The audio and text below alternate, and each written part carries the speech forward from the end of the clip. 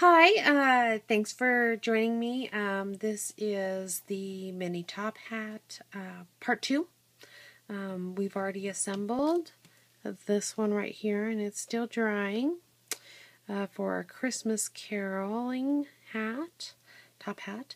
And this is made of the curtain call. This is the mime paper that I made ahead of time, and we're going to go ahead and embellish this. So I've got some ribbons here that I cut these out to keep them organized out of chipboard, and I just cut little notches on here. I can show you all how to do that. I basically just took it off of packaging, but it works great, and you can file them like this. Oh, lots of them too, in little shoe boxes. Anyways, I considered this one right here. I'm going to go ahead and show it to you guys, just so you have an idea of what might go if you have this curtain call paper, what it might look like. There's the fleur-de-lis on there, which is really nice. I don't know if you can see that. Let's go ahead and get you a zoom in on that. It's really quite pretty. Whoops. Sorry. Dizzy. Is it zooming in on that? So it's really kind of pretty. And then I considered this chevron pattern right here. Let's see if I can do this one-handed. And that's pretty cool. I like that one. But with all that being said, I think the one I'm going to stick with is this black shimmery glittered looking ribbon. So, okay, so let me put you back up, and here we go. So I just wanted you guys to see some other options other than what I'm using. Of course, you guys are going to make wonderful ones yourselves out of things that you've already got, but just to give you some options. Okay, so I'm going to just kind of guess on this all the way around. Alright, right about there. And I am going to use my E6000. I have to open a new pack here. I love this stuff. I used it on Jim's hat. It just holds everything. It's amazing stuff. And it comes in these tiny little tubes. Well, you can get it in the larger tube, but these are so easy to work with. So let's go ahead and get that opened. It sticks everything. Ooh, and it comes out really, really fast. You do not need much of it, let me tell you what.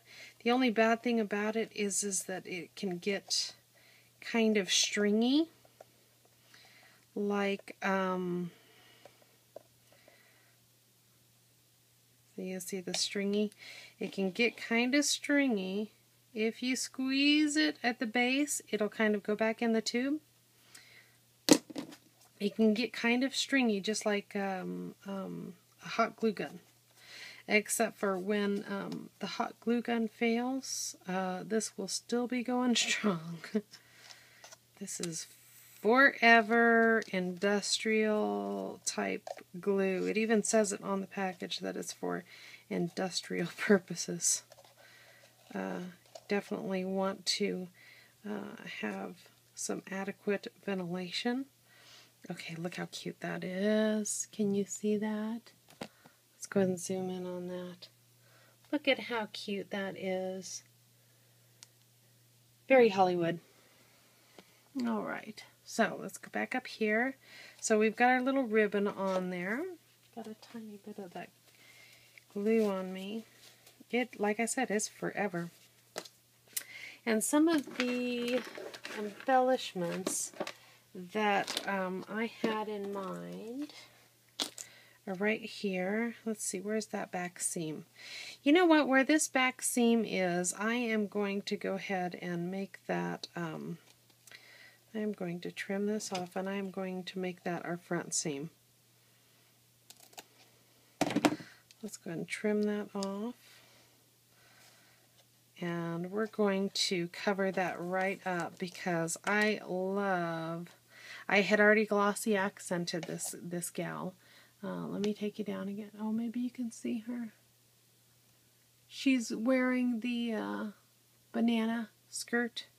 I think it's Josephine Baker, or modeled after Josephine Baker, that was very popular in the early part of the century, 19th or 20th century. Mostly in Paris, actually. Anyways, I love her, and I know I want her right here, and she's big enough to cover up that seam. So let's see if we can get her. I haven't used these tiny tubes, but I do know that if you stand them up,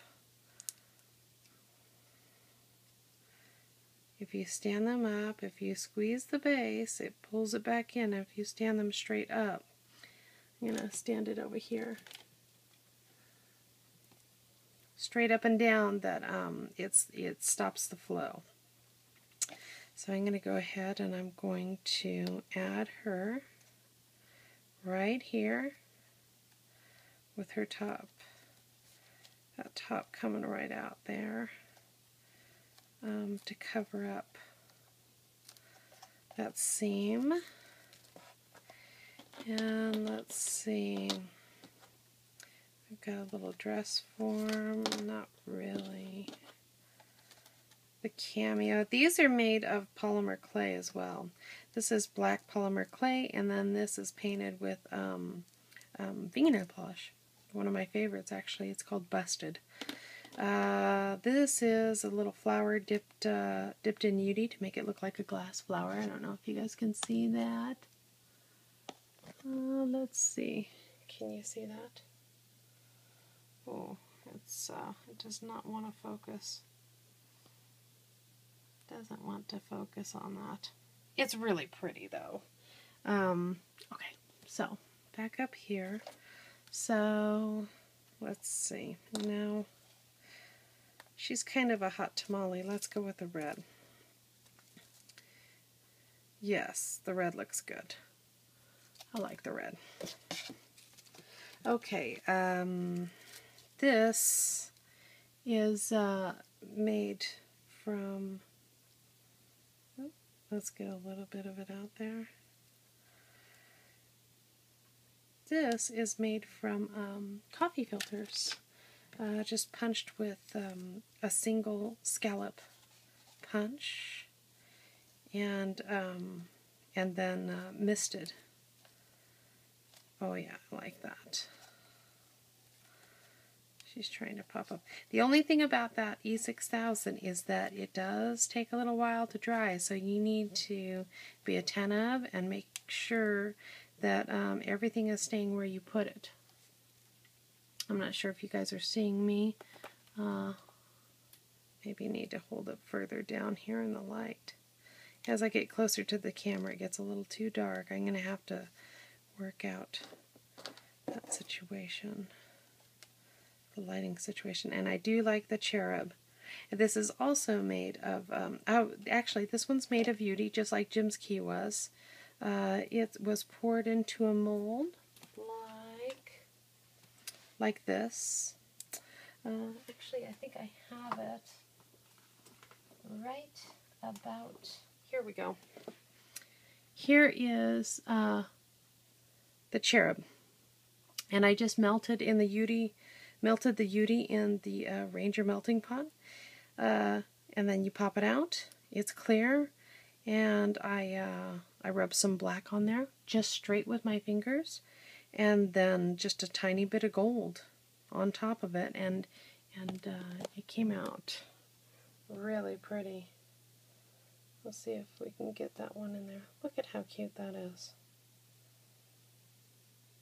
I just love this little cherub. and I can make hundreds of them if I want to. Which is really nice when you don't have to worry about running out of your stash. I love making these. I'm going to make a tutorial on how to make these. Probably next week. So let's go ahead. Make sure this is staying down. Let's get our little cherub on there. Squeeze it from the base.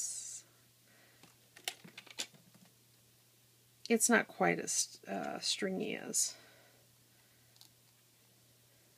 as a hot glue gun, but it's close. Okay, well, I think she's looking pretty good. All right, so let's see if we can get a little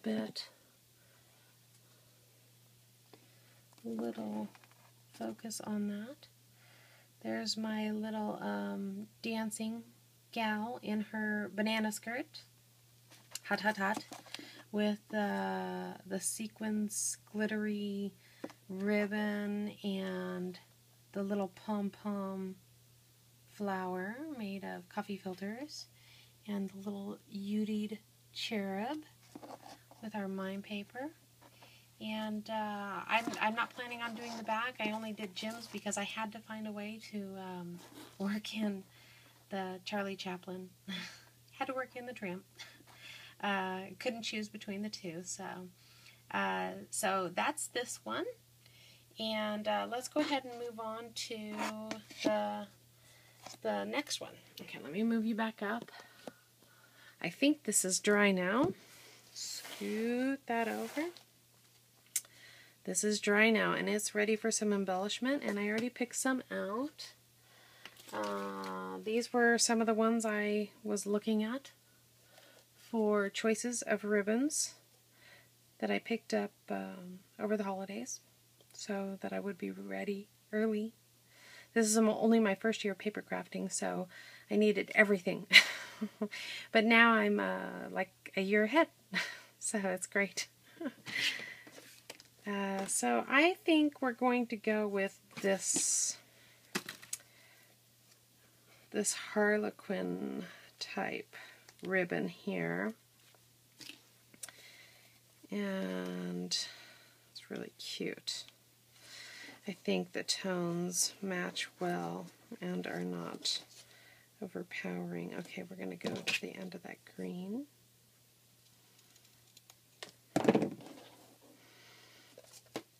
Okay. And let's go ahead and we're going to cover that up. I think maybe we are. So let me go ahead and more of E6000. Just tiny little dabs. I'm doing about every 1/4 inch. You would probably be absolutely fine with every 1/2 inch. Just be careful of the little strings. They might not come off as easy as hot glue gun strings. Like I said, it's forever. It's like a luggage. Not that my luggages last forever. I don't really get that joke. Anyways. Guess that's why I'm not a comedian. Alright, so here we go. Let's go ahead and trim off that little bit.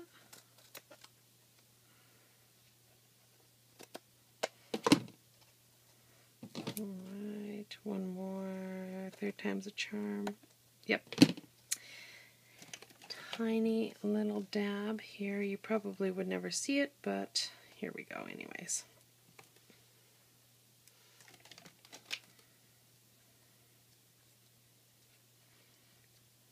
Alright. I might have been off camera, sorry about that. So there we go. It's looking pretty cute, very festive. And I made this little poinsettia. And I sprayed it with some homemade glimmer mist and put a little halfback pearl, little gold glitter in there. I think it came out really cute. But what I don't have a die for a poinsettia, but what I do have is this. And what I did was I used 2 of these and 2 of those and cut them all apart in red, Recollections red cardstock, and misted them and glued them all together, and voila, you have a really pretty poinsettia. Who knew? I was just experimenting like I do with everything new I get. So let's go ahead, since I love it so much, I'm going to put it on here. Maybe like this. But you know what? Before I put that on there, I found these at I think it was Walmart. It was either at Walmart or it was at the dollar store. Either way, it was about $1 over the holidays. And I am going to stick these out so that I'm going to make them so they stick out on the sides past our poinsettia. Hopefully I get them right. But, yeah, the E6000's pretty forgiving. So there's one. I'm just gluing down one little leaf. And I'm going to do the same over here.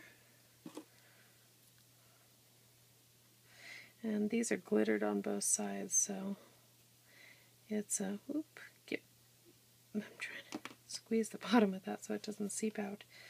Woo, that really got cockeyed.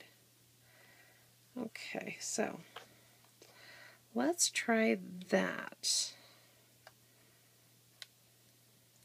One high and one low. Something like that. We got a little bit of wiggle room though, because this takes a little bit to dry.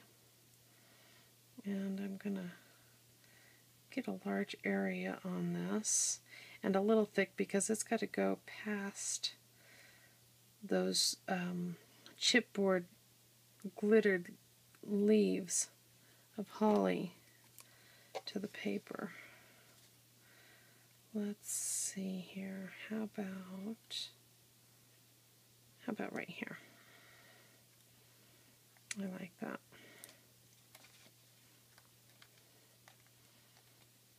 That looks very festive. If I had a good enough voice to go caroling, I would totally wear this hat. Even miniature. So I think this one, since the flower was already ready, and pre-made pieces, I think this one is just about done. Let's go ahead and do a zoom on this one so you can see it. I think it really looks Christmassy. I like it. Upside down, music sheet, and all. Shh, don't tell anybody. Except for everybody on YouTube. Well, I hope you guys like it, and I hope you guys make a bunch of them, enjoy making them, and I will have the video on the tutorial for Caesar's little steampunk baseball hat within the next few days, definitely by the end of the week. So don't forget to check in and take a peek at that one too. And let me know what you guys think. If you guys have any comments, any tips, I'd love to hear them. So thank you very much and have a great night. Thanks. Bye.